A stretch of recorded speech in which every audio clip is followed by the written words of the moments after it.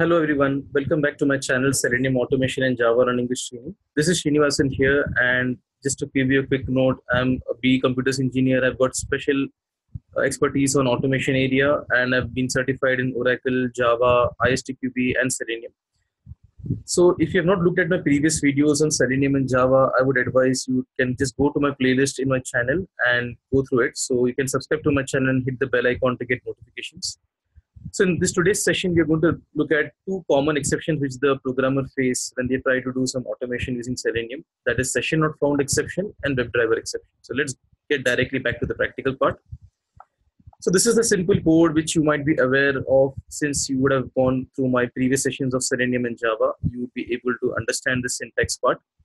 So here we are trying to launch the Chrome driver first, then we are trying to load the Google application, and then we are just trying to close the application. That's a simple program we are trying to do here.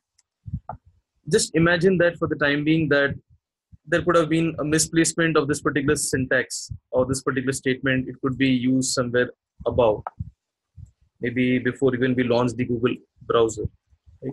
Google application. We launch the browser. Let's say this particular statement was here. So here we are trying to reference the driver variable of WebDriver Chrome driver part. When it's already been closed, this driver.close indicates that the browser is closed. So session is over, and we still are trying to carry out these below commands. So in this kind of a scenario, you would face SessionNotFoundException because Selenium would not be able to locate the session for these further statements. So let's run this program and see.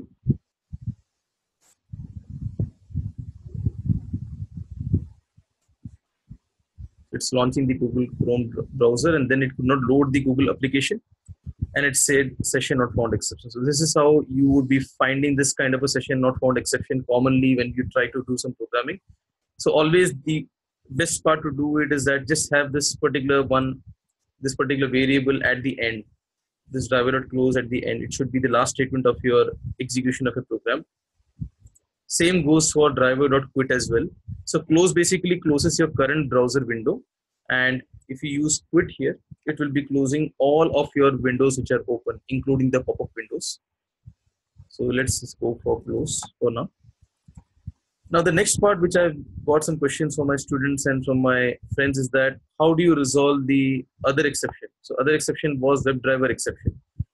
So WebDriverException basically we would be facing when we are trying to do some kind of a operation within the particular project using Selenium, and WebDriver is not able to locate it.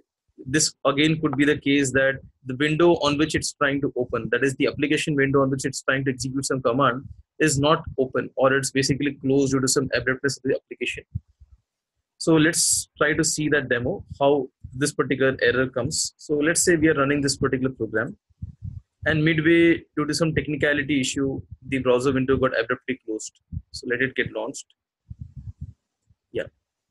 So before even we could execute the further statements, the window got abruptly closed. So that is when we are going to get this WebDriver exception, and it says that the Chrome is not reachable. So these are the two common instances which I just wanted to cover in this particular video. I'll be uploading few more videos to resolve different kinds of other exceptions which we see in Selenium.